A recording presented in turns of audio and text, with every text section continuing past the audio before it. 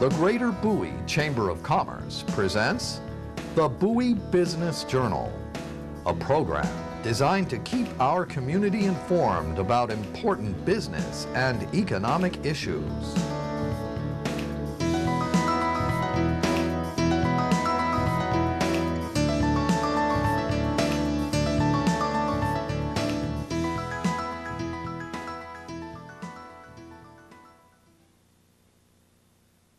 Hello, I'm Bert Oliver and welcome to Bowie Business Journal.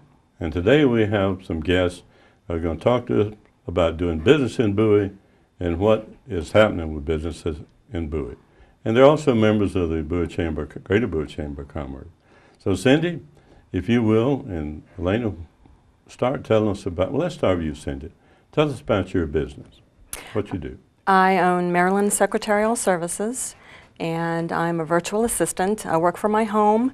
I've been doing that since 1997, and I provide word processing, data entry, desktop publishing, and transcription services to businesses, individuals, nonprofits, and government agencies.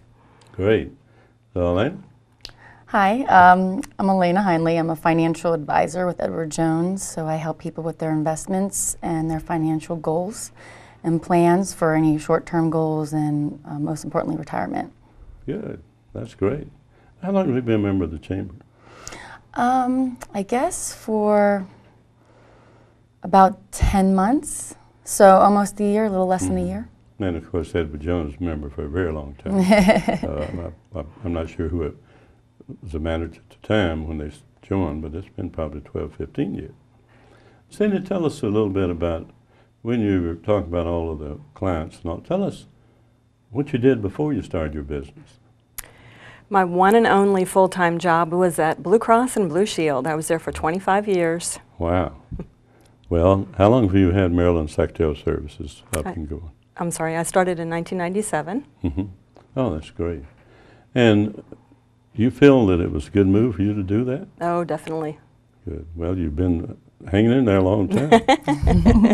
Have you got any particular ideas for a person that might be viewing this, that might be thinking, like you made a decision at one time, be thinking of the concerns they have about the type business or if they can actually make it in business?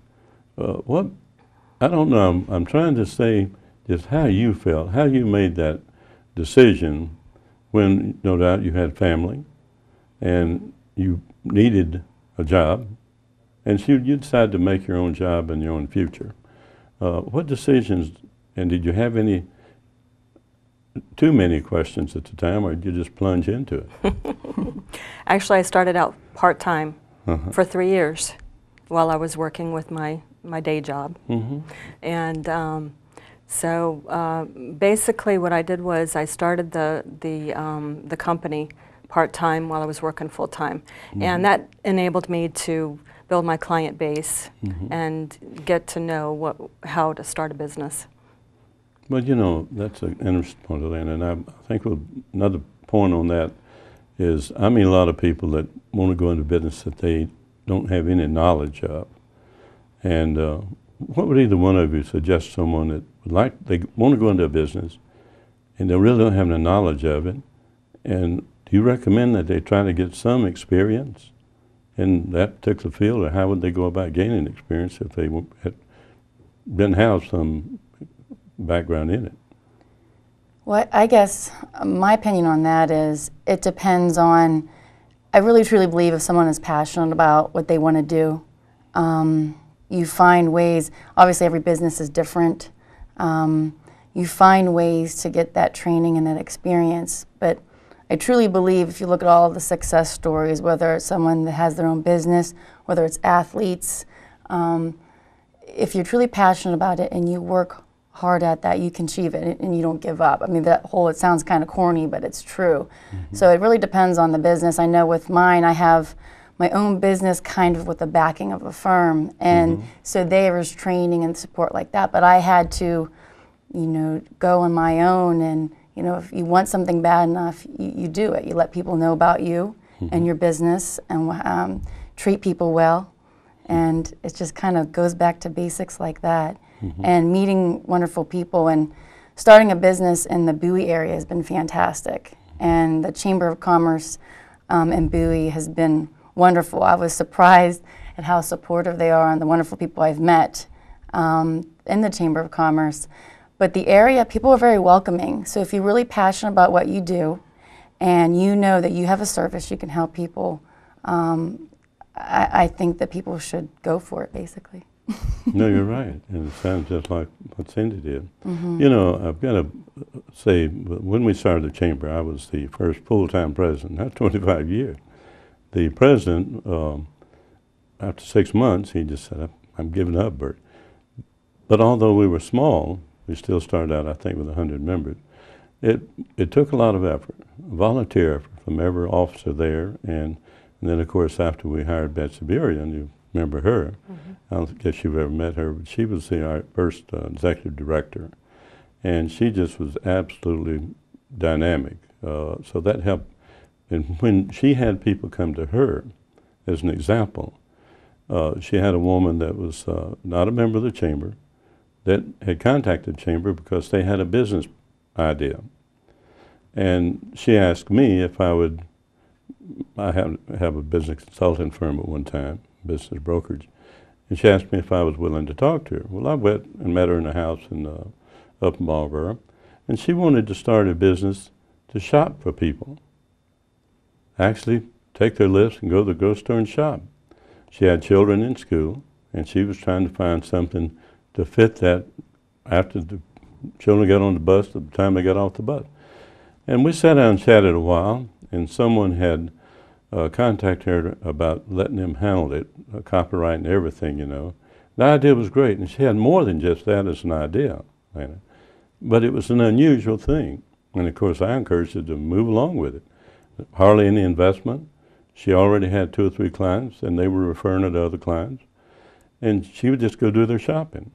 So then, as a result of that, it sort of opened up a lot of her creative ability, and she invented something. And I was working with her with benefit personally, except personal benefit. And she had actually come up with an idea for the rings in baby things that have the bars, because she'd read a story about a baby getting their head stuck between those bars. They've improved them now, the manufacturers. And she invented something that would literally snap on to those rings that were soft, padded, and she invented that herself. And she started making them. And she said, you know, her children even would, when they were toddlers and they were just barely walking down the stairs, they literally almost get their head stuck between the railing on the staircase. Now all of a sudden this blossomed to an idea for her. I don't know how far it went, because I referred people to professional companies that would buy her idea and manufacture it. And she continued doing it. I don't know, I haven't talked to her in many, many years. But that was through the Chamber of Commerce, recognizing that maybe someone in the Chamber can give them some advice. And it was a great idea. If you've been around children, you'll know what she was talking about. Yeah. You know, and about that one incident, the child getting their head caught in there, and they had to break the things to get the child's head out. But this other idea of the home shopping thing for her, people were springing up all over the country doing that. And then, of course, now the major chains, literally, you can order by phone and so forth.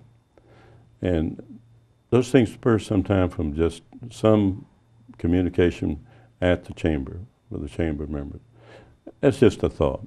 And another idea on Career Day, our members, as you know, are invited to appear at career days around the school.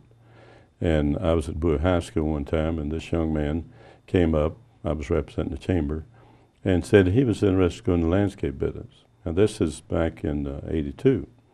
And he just didn't know how to get started. He wanted to go into commercial landscaping. And he had been doing some things during the summer, and apparently he liked that.